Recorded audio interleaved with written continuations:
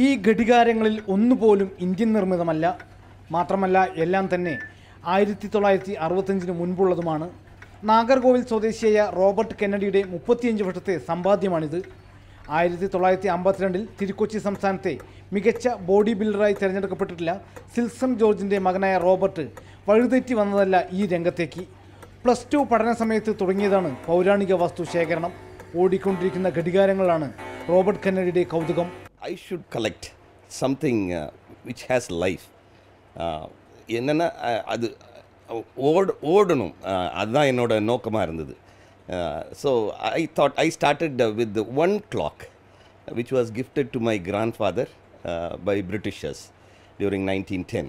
ഇപ്പോൾ 2850ഓളം ഘടികാരങ്ങളുള്ള റോബർട്ട് കെന്നഡിക്ക് ഇനി 500ഓളം ഘടികാരങ്ങൾ മാത്രം മതി ഗിന്നസ് ബുക്കിൽ കയറിപ്പറ്റാൻ. ഘടികാരങ്ങൾക്കൊപ്പം ഒട്ടേറെ മറ്റു പുരാവസ്തുക്കളും ഇദ്ദേഹത്തിൻ്റെ ശേഖരത്തിലുണ്ട്. ഇവയുടെ പരിപാലനത്തിന് ഭാര്യ ടീനി റോബർട്ട് എന്നും നിഴൽ പോലെ കൂടെയുണ്ട്. പൗരാണികമാണ് ഇവിടെയുള്ളതെല്ലാം തന്നെ.